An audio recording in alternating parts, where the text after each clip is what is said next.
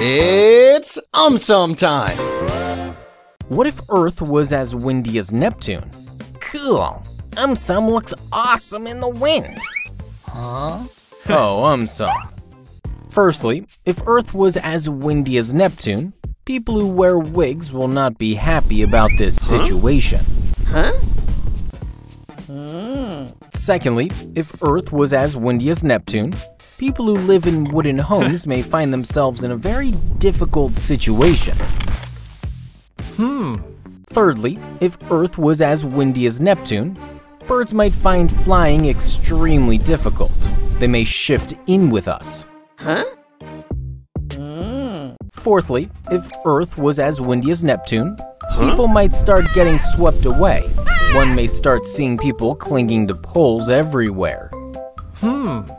Fifthly, if Earth was as windy as Neptune, people who just had a new hairstyle done may get extremely sad.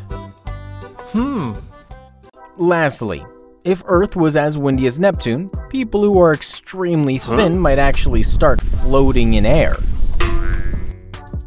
To buy AumSum merchandise, visit AumSum.com.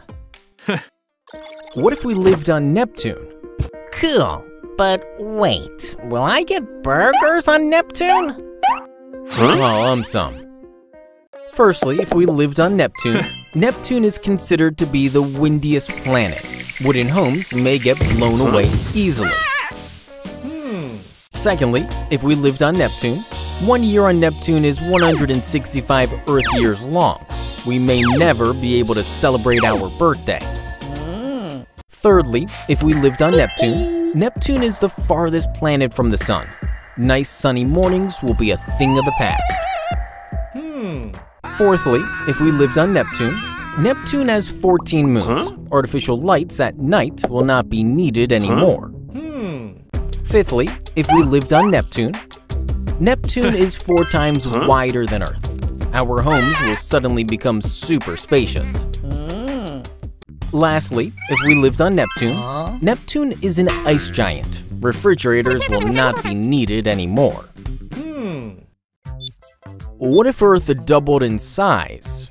Wow. Will my burgers also double in size? Stop it, AumSum. Diameter of Earth would increase from 8,000 miles to 16,000 miles.